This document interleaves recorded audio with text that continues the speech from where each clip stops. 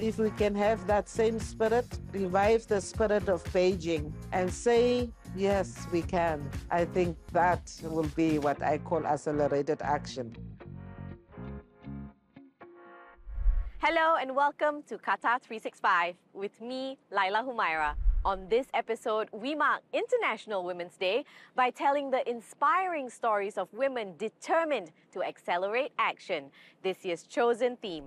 Adel Halim met some powerful First Ladies who had pretty strong words for global leaders.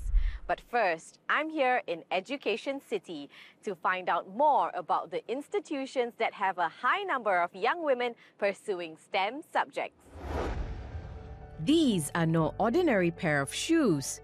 They've been modified to meet the sensory needs of children with autism. And these are the extraordinary young engineers behind the invention. 8th grade students Sarah Faisal Al-Dosari and Mira Yusuf Al-Kabi. So our main goal is to help the parents find their children if they ever get lost, because especially autism patients, they feel more scared and they can go anywhere.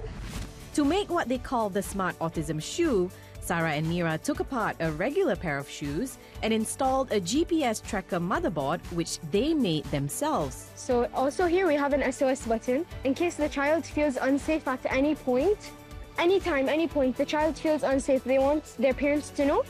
They press it, their parents will receive an SMS with their location, with everything. The Smart Autism Shoe got them a place on Qatar Foundation's edutainment program, Stars of Science, as the youngest innovators on the show. I've always liked solving things. So engineering for me, whenever there was a problem to solve, I never found it as something that was boring.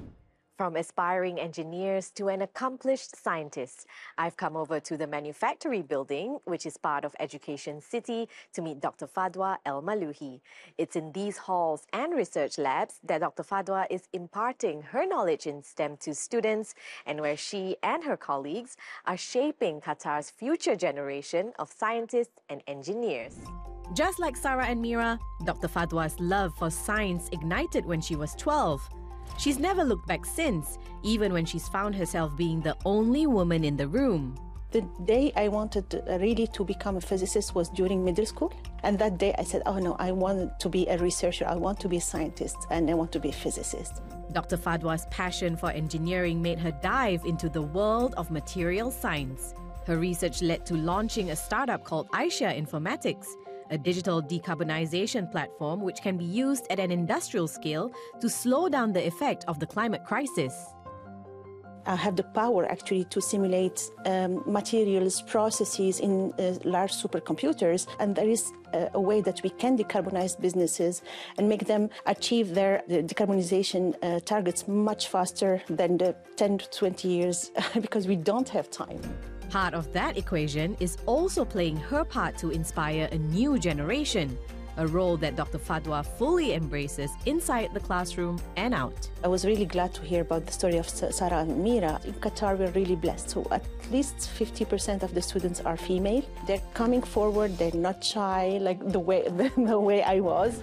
But perhaps in her own way, the tenacity of Dr. Fadwa lives in students like Sarah and Mira, who are certainly not shy to spread their love for engineering. STEM comes at any age, like you can start as young as we are, and I want my peers to understand that they can do it and they just have to put the work in. 150 years. That's how long the World Economic Forum says it could take for gender parity in economic opportunities to be achieved at the current pace. And while that can sound demoralizing to some, others choose to focus on changing as many lives as they can while also inspiring others to pay it forward. One such individual is Her Excellency Bians Gawanas, Vice Chair of the Global Fund, and I got a chance to meet the former Under-Secretary General of the United Nations to find out what fuels her dedication to women's empowerment. I first wanted to start with your role at the Global Fund. Can you map out the organization's strategies and goals? Representing the Global Fund, as you know, it was established in 2002.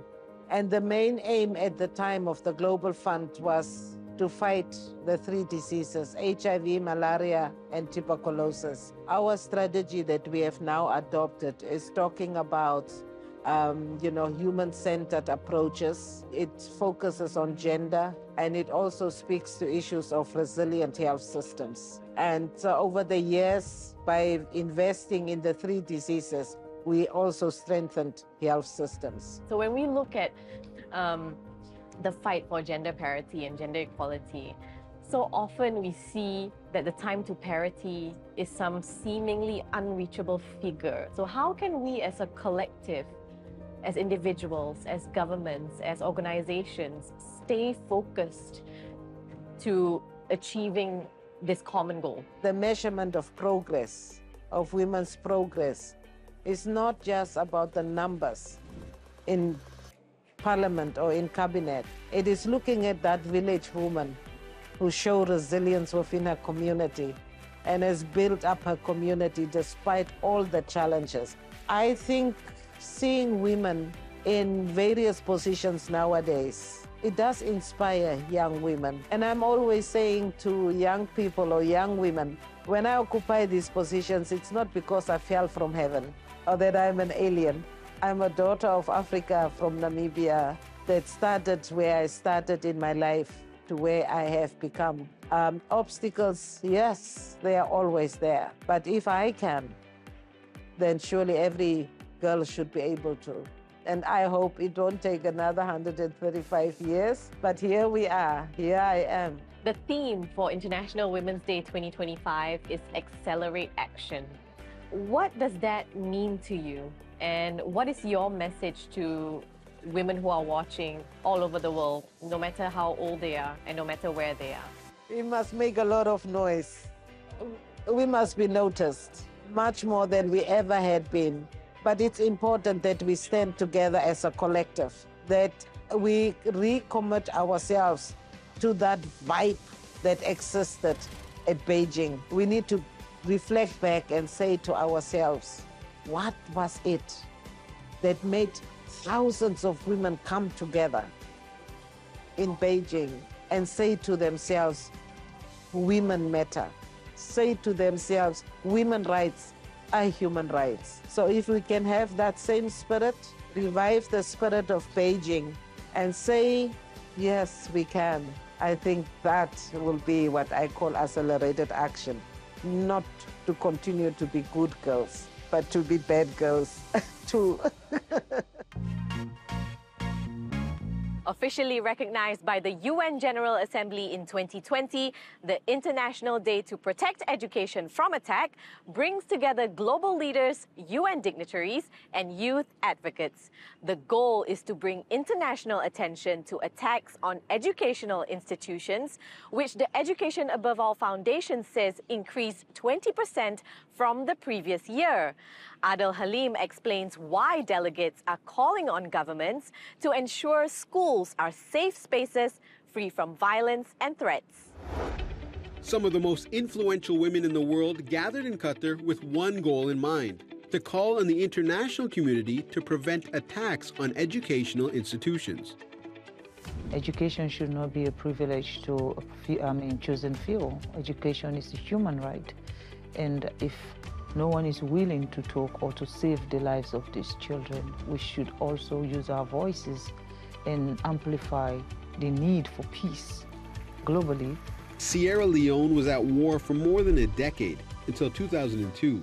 2 decades later, the country's first lady says part of rebuilding means spending a lot on education. When you destroy education, that country will be backward for many, many, many years.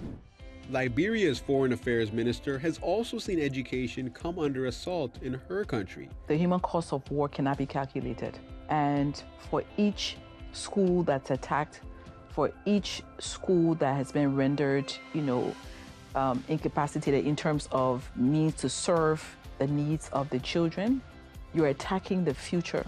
The United Nations Population Fund says 63% of the population is under 25 years old.